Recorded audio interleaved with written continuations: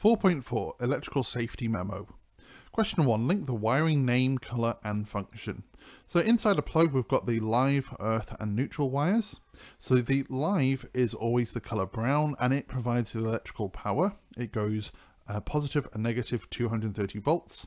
We've got the earth wire, which is normally green and yellow, and it's only there really for safety. It generally doesn't do anything unless there's a problem. And then we've got the neutral. The neutral wire is blue. It provides a return path of 0 volts for the live wire. Question 2. An electrical shop in the UK where the mains electricity has a voltage of 230 volts sells plug fuses at 3 different ratings of 3 amp, 5 amp and 13 amp values. For the following devices, suggest which fuse rating would be the most appropriate and why. So a 2 kilowatt rated kettle. So if we have P equals I times V, well, let's work out what's the current going through our kettle. So 2000, because we're dealing with watts, not kilowatts, divided by 230 is 8.5 amps. So both the 3 amp and the 5 amp values would be no good at all, because they'll be continually blowing even if the device is working normally. So the correct value would be the 13 amp fuse. 25 watt soldering iron, well, if we work out what's the current flowing through, well, it's very, very small amount of current. So P equals I times V. So to find the current, you're going to do the power divided by the voltage, and we get 0.11 amps, very, very small amount of current flowing. So you're going to use the 3 amp fuse.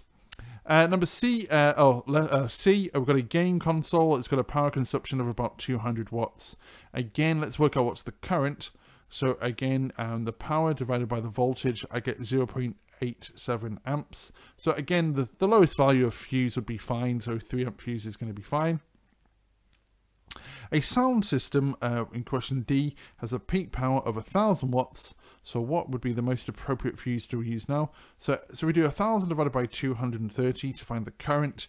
We get 4.3 amps. So a 3 amp a fuse is going to be too small. It will blow immediately. A 13 amp fuse is going to be just really too high. There's no need to use a 13 amp fuse. So you might as well just use a 5 amp fuse. Number 3, explain how the earth wire and fuse together can safely protect a person using electrical equipment. So if the live wire frays and touches the metal casing of an electrical device with the earth cable connected, the earth wire provides a low resistance path for the electricity. And that's a common kind of misconception. You think, well, why would you want a low resistance path? Well, it's so suddenly you're going to get a huge amount of current being drawn, and that will cause the fuse wire to melt. So the fact that the earth wire is a very low resistance, suddenly all this current can flow very quickly, and the fuse wire will melt and basically break the circuit. Question 4, an electrical hairdryer cable is said to be double insulated. What does that term mean, to be double insulated? Well, there's an additional layer of insulation around the power cable just for added protection. 5, well, a gamer is organising a LAN party. I don't know if that's maybe old-fashioned now, and maybe I'm showing my age, and it provides electrical power to everyone attending by chaining several multi-plug adapters together.